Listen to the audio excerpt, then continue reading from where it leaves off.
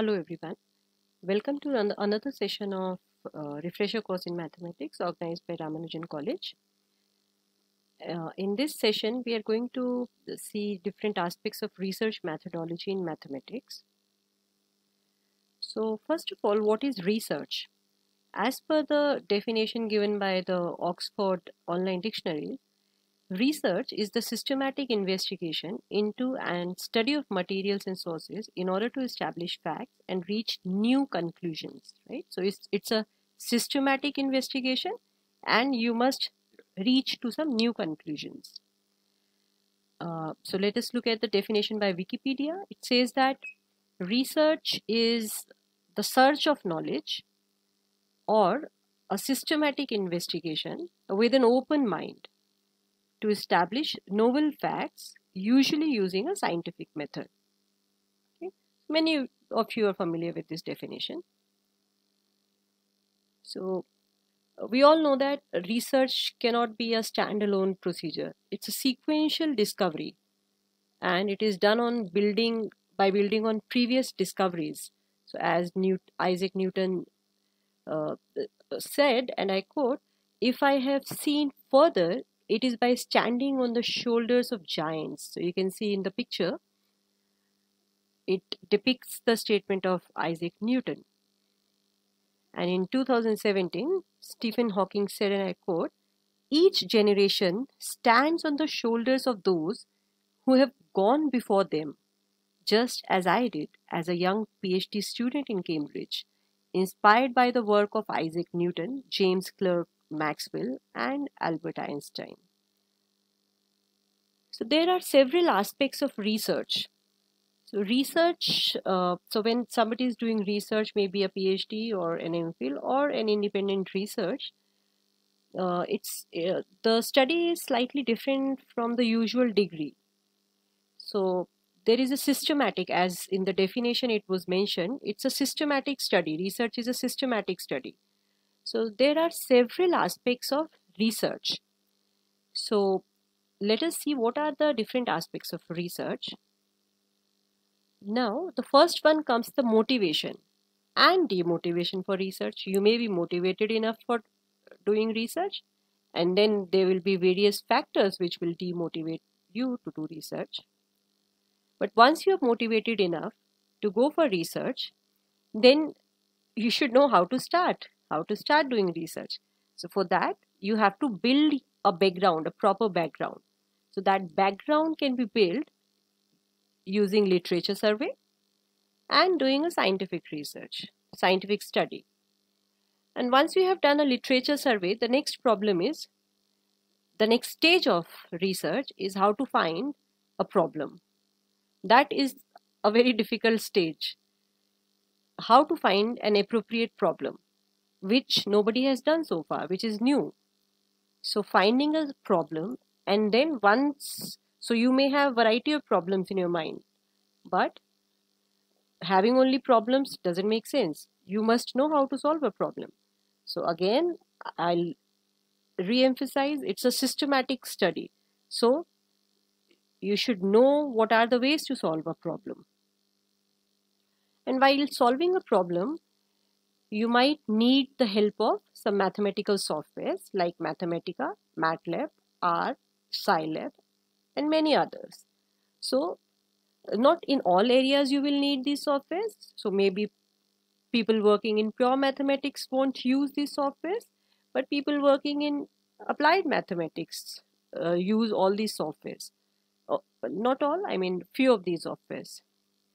Okay, so once you have found a problem, you have solved a problem, then next stage is how to write a research paper.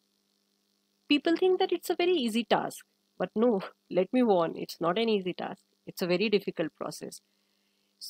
It's equally important to write a good article as it is to find a problem and solve a problem. So writing a good research article is an art which one must learn to do a good research. So you must know how to write a research article, and the technical part, if you want to write a research article in mathematics especially, you must know the editors like LaTeX or PS tricks. So once you have written a paper, then you must publish it, otherwise the paper is of no use. So you should know how to publish it, where to publish it, what are the good journals.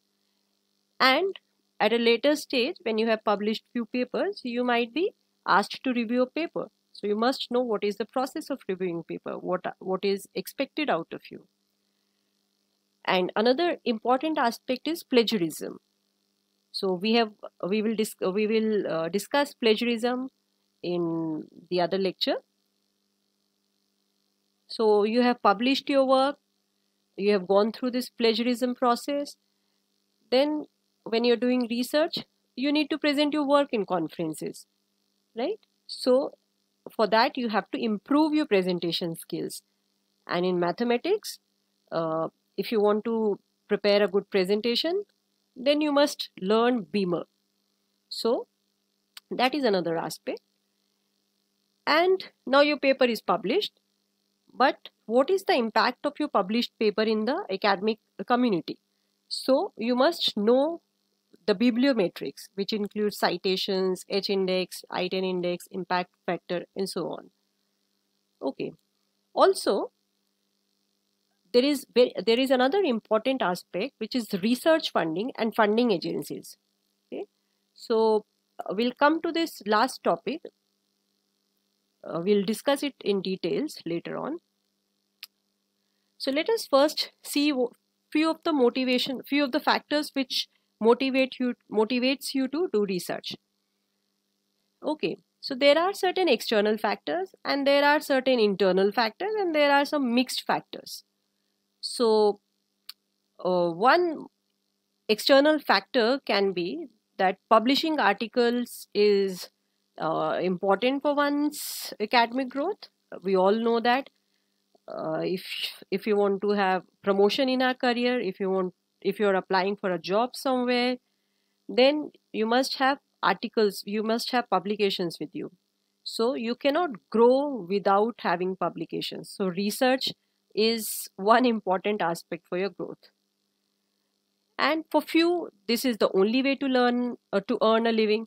So for people who do postdocs for many years, they have to publish the papers, they have to do research. So for them, it's the only way of the only way to earn a living. And yes, the research can give you good money. If you obtain some patents, then of course you can become rich and famous. And there is this important factor, peer prestige. So this factor can be a demotivating factor as well as a motivating factor. So how come it's a motivating factor? Many of my friends are doing research, and so should I. Why should I not do the research? Or it may be that a person which I dislike is doing well, I'm better than him, then I should also do research. So this kind of peer prestige, peer pressure is there. And idolizing someone, so you look after someone, you had some teacher, some professor whom you idolize, and you want to be like him or her, then you have to do some research. If you want to be like him or her, you want to reach to a certain position which the person you idolized possessed, then you have to do research. And then you have this competitive spirit. Okay, so you want to do better what has been achieved in the world, right? So this is the human nature. There are certain internal factors for motivation. So inner beauty of the subject. So in pure mathematics, many people say that, why do you study pure mathematics when it is not applicable? So many people do it for the inner beauty. Maths is like an art for them. Challenge of the subject can be another factor. So there are many challenging problems which I think or a person thinks that he can solve. So he takes that challenge and he wants to solve it. So that can result in research. And then intellectual bliss. it gives you that satisfaction. So once you prove something, even if you go to a classroom, if you're teaching, and you have come up a new problem for which maybe you don't know the solution, or some student has asked you a problem, and you spend the entire day or maybe entire night solving that problem, and in the morning you're able to solve that problem, then the kind of bliss, the kind of satisfaction, the kind of happiness you get by solving that problem is incomparable. So when you're doing research, so after a study of 6 months or 8 months, when you're able to achieve something, when you're able to obtain some results which are new, which can add to the literature, positive addition, uh, then it gives you an intellectual bliss which is incomparable.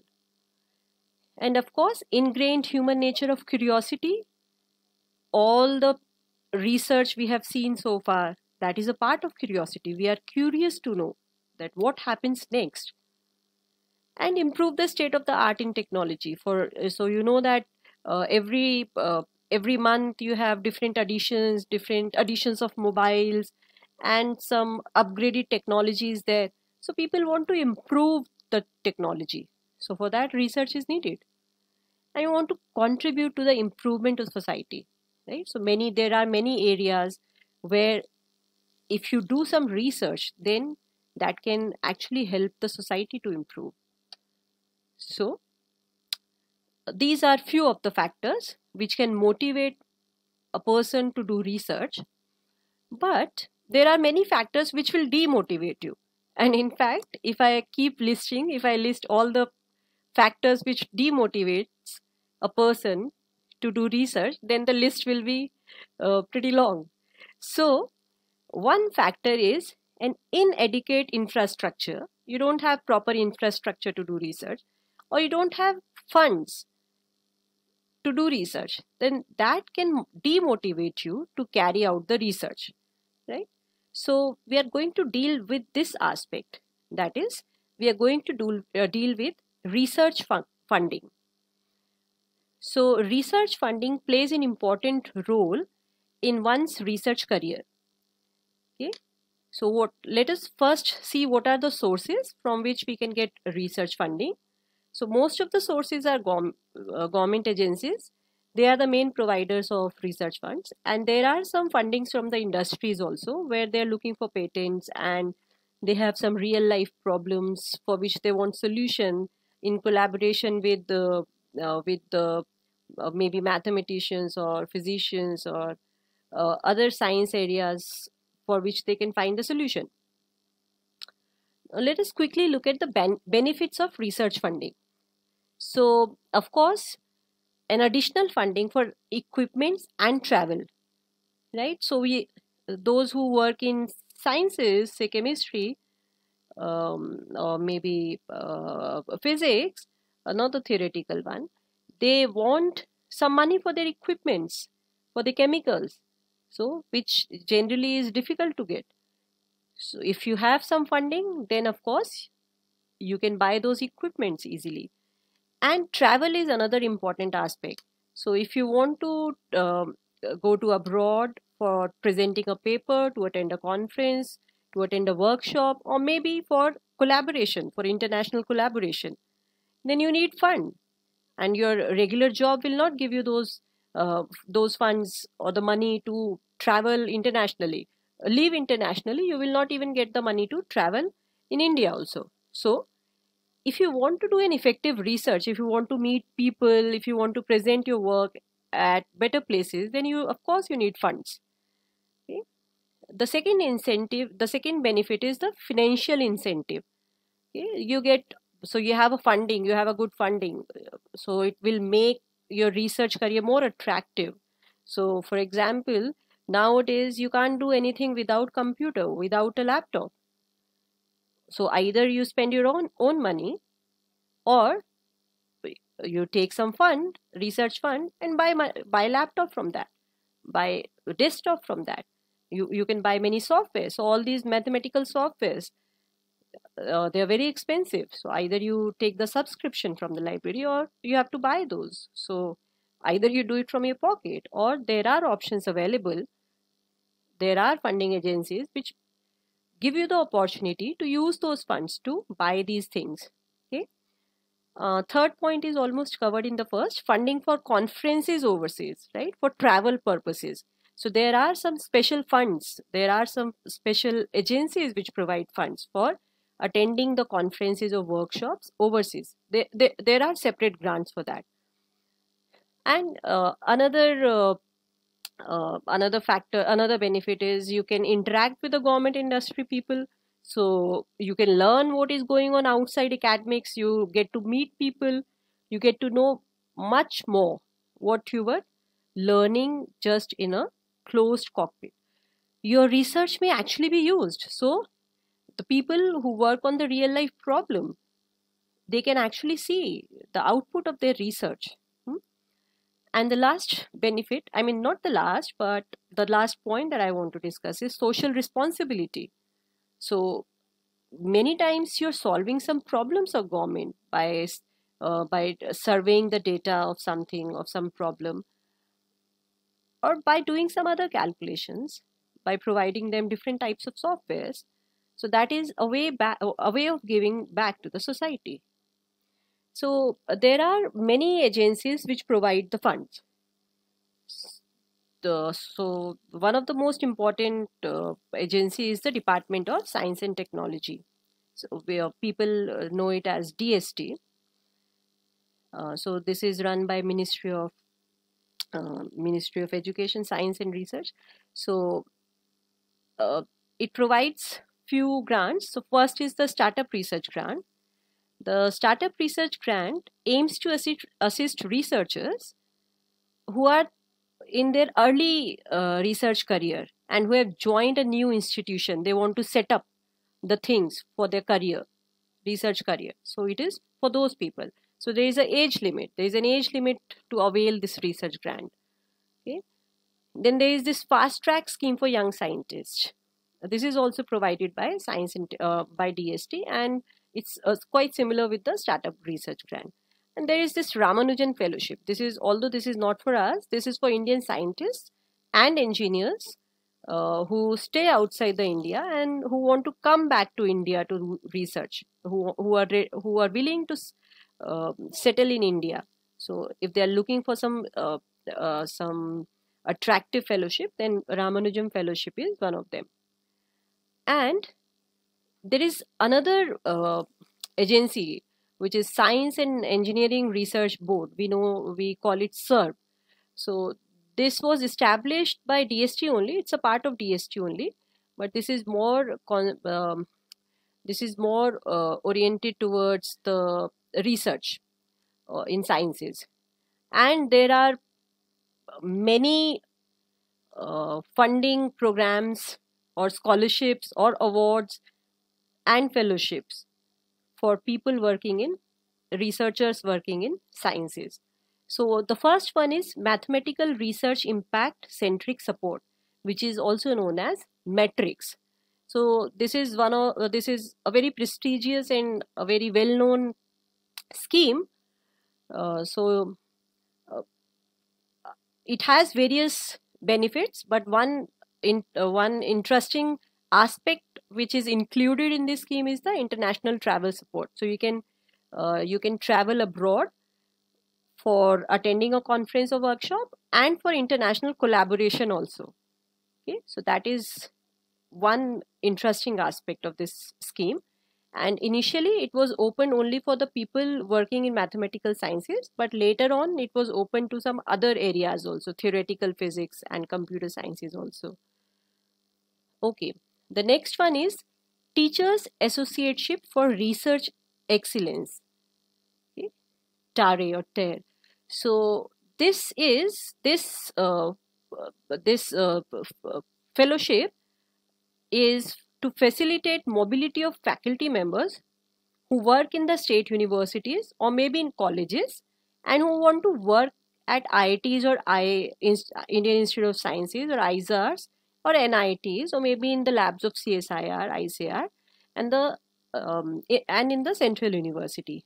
So this scholarship is mainly for the college teachers, okay, and of course for the state university teachers, but this is not for the university teachers. This is not for the Central University teachers. Okay. Next is extramural research funding. Uh, this is slightly for a higher level, so I'll skip it. And then we have Early Career Research Award. So again, it is of the nature of startup grant.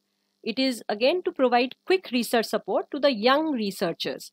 So when you take your first assignment, so you have to be, you have to open your eyes. You have to be aware of many fellowships, because this is a one-time fellowship and one-time one-time career fellowship. So when you start a job, when you start your career and you take your first assignment, then only you can apply for this research fellowship, research award. And then we have National Postdoctorate Doctoral Fellowship. So this is a very prestigious postdoc fellowship, and it's not very easy to get a national NPDF, which we call National Postdoc Fellowship.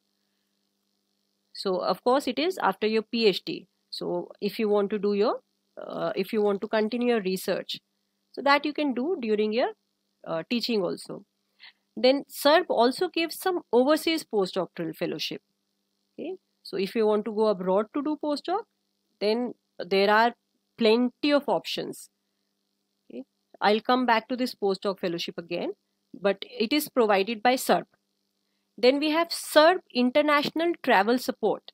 So again, this is for those who want to present some research paper in an international scientific event, may it be conference, workshop, seminar. So if you want to present your paper, you of course you need money. If of course you need some fund. So this is one option for you.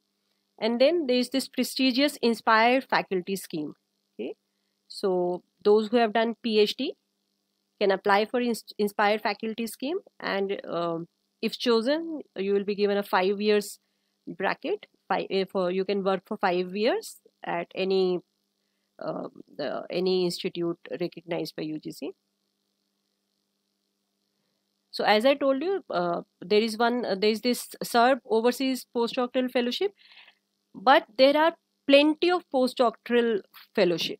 So I have listed few. This list is not a complete list. It's not totally exhaustive. So there might be some others which I might have missed. So let me tell you a few postdoc fellowships.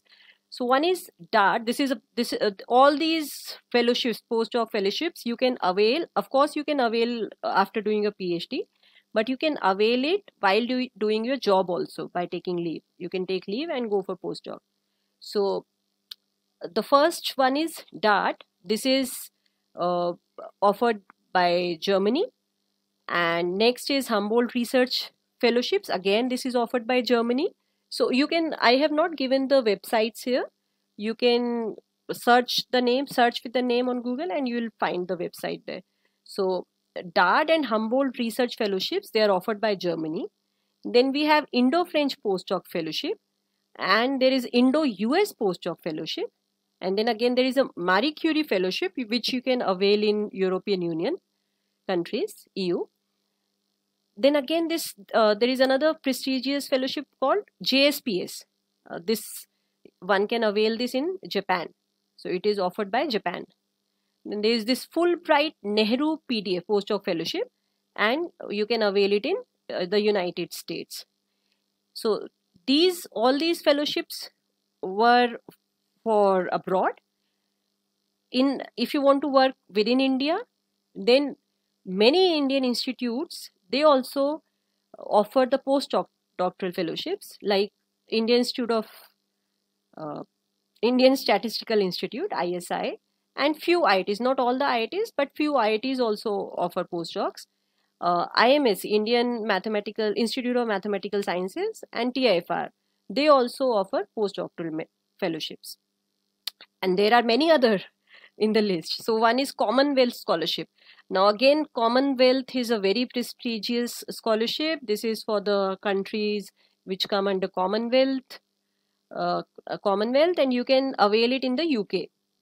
Okay, so but this is only for those who are working as a faculty somewhere.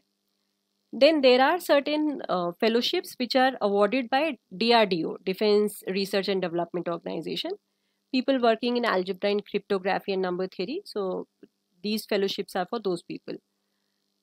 And the next one is very common, which usually teacher avail. This is the UGC Travel Grant Scheme for college teachers. This is only for college teachers. This is so you can avail it once in 3 years.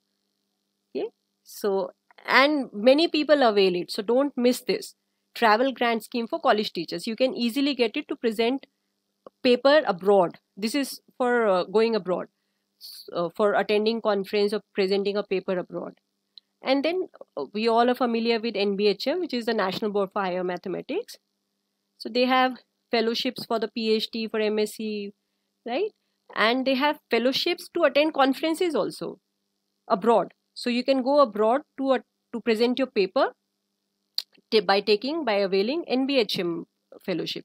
And they also provide fellowships for postdoc. So PDFs are also available under NBHM. And there are plenty of research grants in CA. You know, you're familiar with the JRF, SRF. All of us are familiar with that.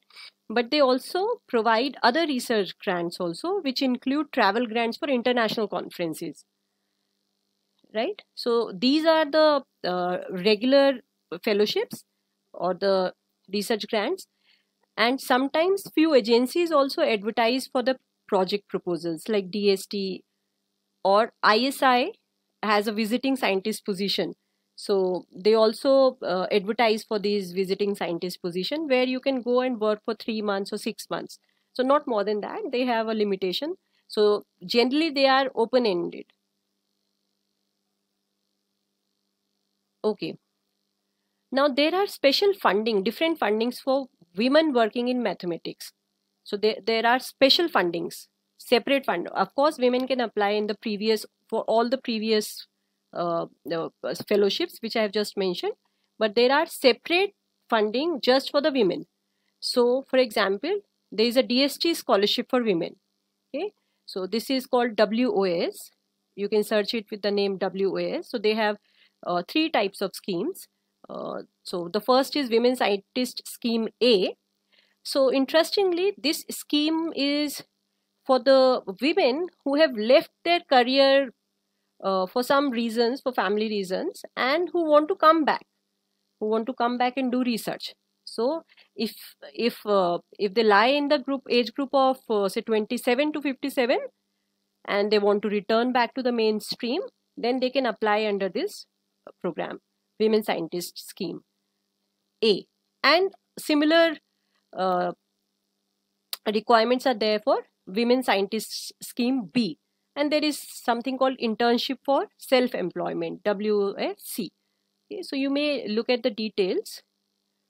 And again, there is a very nice fellowship, Indo-US fellowship just for the women in STEM. So STEM means science, technology, engineering, mathematics, and medicines. So this is aimed just for the women to work in the US. And recently, SERB also came up with a research program, research fellowship known as POWER, SERB POWER. So POWER stands for Promoting Opportunities for Women in Exploratory Research. Okay, so it has 2 types of programs. So one is POWER Fellowship, and the other is POWER Research Grants. So they have heavy money. The fellowship is quite heavy. And for POWER Research Grants, so POWER Fellowship is slightly difficult to get. It's for top performing women researchers, and you will get it for 3 years. For the POWER Research Grant, then it has 2 categories. So category 1 is women working in the state universities or colleges, and the funding is up to 30 lakhs for 3 years. Okay, so again, the amount is heavy. And category 2 is people who work in IIT or ISARs or central government universities. There the funding is up to 60 lakh for 3 years. Okay. So this is another good scholarship, good research grant for teachers working in universities also, in state universities or colleges also. Okay. So uh, I have told you about various funding agencies. Now, whether you'll get a funding or not, it depends heavily on how you write a research proposal. So if you write a very strong, a good research proposal, then getting the funding is higher. But if you write your research proposal poorly, not in the correct manner which is expected, then of course the chances of getting fellowship will be low. So let us see how to write a research proposal, a good research proposal, right? So there are several aspects. So those who have seen a research paper, they know that there is a structure of a research paper. It has to have abstract, title, introduction, and many other things. So the same is applicable for a research proposal also. Okay. So what are the different aspects? What are the structure? What should be the structure of a research proposal? So let us see what is the right way, correct way to write a research proposal, good research proposal. So the first part, of course, the title of the research proposal. It should not be very long, it should be very short, but still it should be descriptive enough to give a specific idea what is covered in proposal. Okay, you should not exaggerate a lot. So something which you're not covering um in your proposal, you should not put that in the title, but it should give a precise information about what you are going to cover in the proposal. Okay. The next is the introduction. Now, introduction of a research proposal is the most important part of the proposal, because if you write some very nice sentences, very uh, good sentences in the beginning, in the introduction, then that will help in attracting the interest of the experts. Okay. So you should be very careful while writing the introduction. And let us see the points which you should include in introduction. So you must tell the importance of your research plan. What is the importance? Then you must include few statements giving the background and the current status of plans research. What are the important results which have been proved in uh, in whatever you're going to whatever you're going to propose, and uh, are there other people working in this area? So what is the current status of the research? Then a statement of research should be there. So what do you mean by statement of research? What is new in your approach? People were working earlier in this area, and maybe people are working at present also. So what new approach you're going to introduce? And the most important point is, why is your research important? This is the most important point that you should keep in mind. Why is the research important that you're proposing, and how it will help in the development of area? So what extra value you're going to add in the literature by doing that research, and why is it worthwhile? Why should the agency give you the money? So why is your research problem worthwhile? Okay. And then it should contain a summary statement, and you must include the citations of whatever informations and assertions you're making in the introduction, in the beginning. Okay.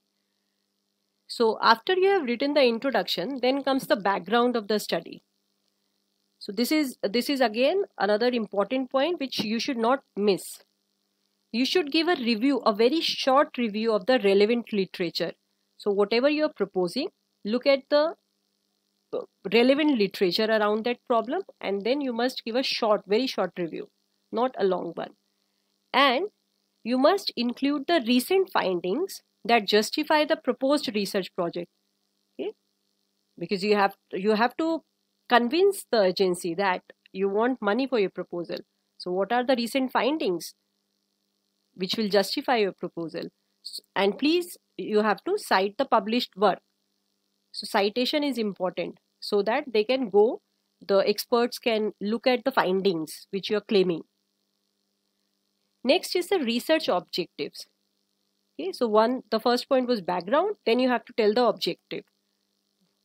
So in the proposal, what are you actually planning to do? So you have to articulate your objectives in some nice words. And then comes the methodology. So once you have stated the objectives, okay, I want to do these things in my research. These are aim 1, aim 2, aim 3 and so on.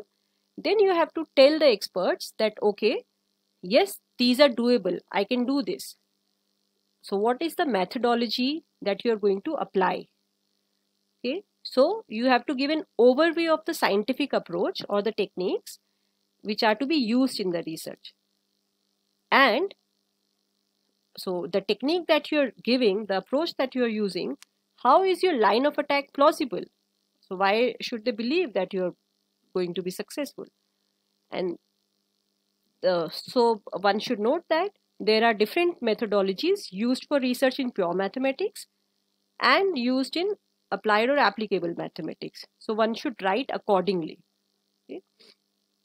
And then the next part is proposed or predicted outcomes. So what are you expecting? What are the results that you're expecting to get out of this research?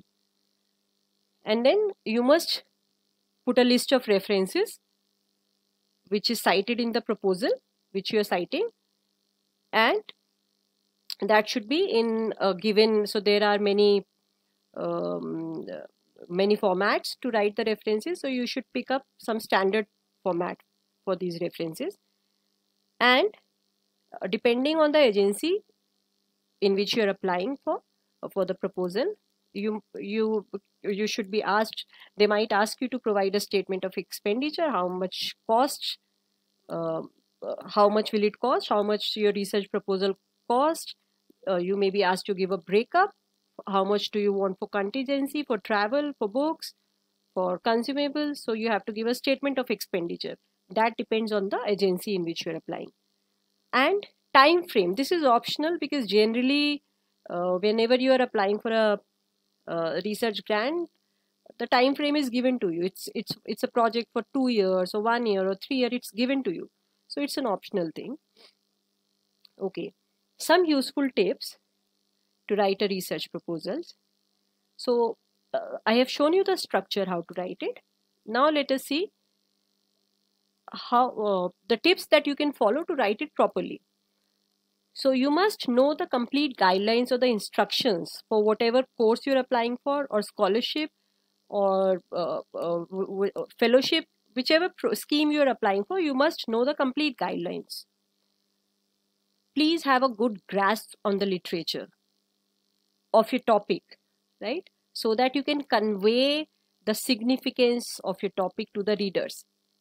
So if you do not know about the literature, then if you do not write anything about the past work, you just present your own work, then that is not going to have a good impact on the experts. Yeah, so this is, I think, trivial only. So the proposed idea should use the first person plural and should be in future tense. So generally when we are writing a research article or PhD thesis or MPhil dissertation, we never write that I have proved this, right? So we write we. So you have to write we shall study. Okay. And this is very important. Do not give step-by-step protocols. You do not have to give everything there. You just have to give an idea, overview, explain why it is being used and what you hope it will reveal. So never give a complete instructions, or maybe, I mean, a complete study should not be there. Not all the ways to prove the theorem should not be there. Okay, so you just have to give an overview. Please keep this in mind. This is very important. And of course, use a standard format for references. So these were the few tips from my side. There may be many others. So once you write it, then you will come to know Once you write one or two proposals, you see the sample proposals, then you will be able to write a nice proposal. Okay? So thanks for listening. I hope the session was useful for you.